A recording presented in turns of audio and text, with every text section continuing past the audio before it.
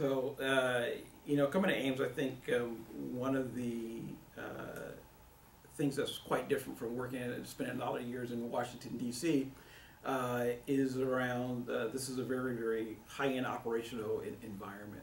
And one of the things I got to recognize right away was the diversity in the environment and diversity of the systems that are required to run this environment here. So at Ames Research Center, you have not just your typical government activities going on, but we have an active airfield, we have a fire department, we have a police department, we have a medical center, and then you look at that and you put on that on top of the core work that we do, where we have to support scientists, engineers, researchers, and then your kind of commodity users.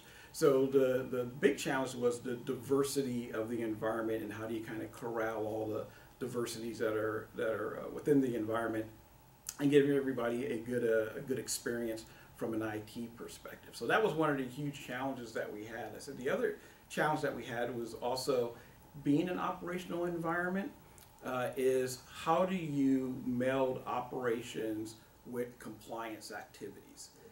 When you're in Washington, D.C., generally it's a very kind of common computing environment, and compliance is a little easier to integrate into those environments.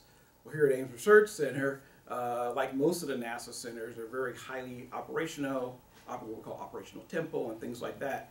It's very, very difficult to meld in compliance into an operational environment. The way you get through that and the way you get that to work for you is you have to, what I call, operationalize compliance. And basically what that means is that you have to build compliance measures into the everyday working activities of your customer base. So how do you do that? You can't just force feed it in there. What you have to do is, what I always tell folks is you have to articulate the value of the activity to the customer. And you have to be able to do it in a way that they can understand it, in a way that they derive value.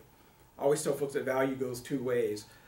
We have a value, look at value from our perspective as providers, and then the receivers also have a perspective on value. So we have to talk in their language what's value, and then when they derive the value, it's a lot easier to integrate that. So what we do is we spend a lot of times with the customer, high-touch environment, a lot of communications, and that has helped operationalize them to the everyday activities of our customer base.